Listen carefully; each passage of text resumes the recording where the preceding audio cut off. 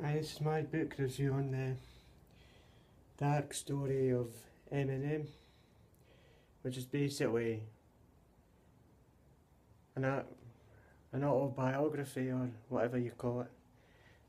I never went into all that much, but I could not get into it.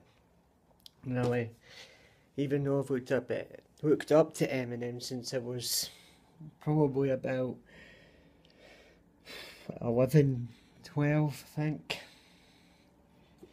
Basically, it says on the back though, it's basically grew up in Detroit, be a future rapper, first hand experience on social effects, basically.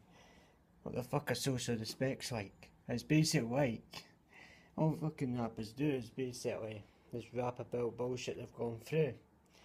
Same what I have gone through, but really, this is what I've actually pish my language, but really it is. Give that book about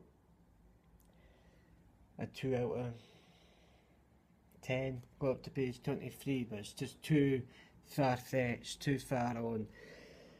Basically like the Twilight movies. But I'm reading the book, so, and I've seen the films first, so I'm not the fastest reader in the whole of planet Earth. But hey ho. Yeah, that only cost me, only cost me about £8 or something off Amazon.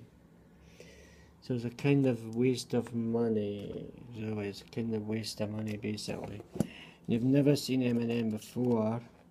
Wait a minute.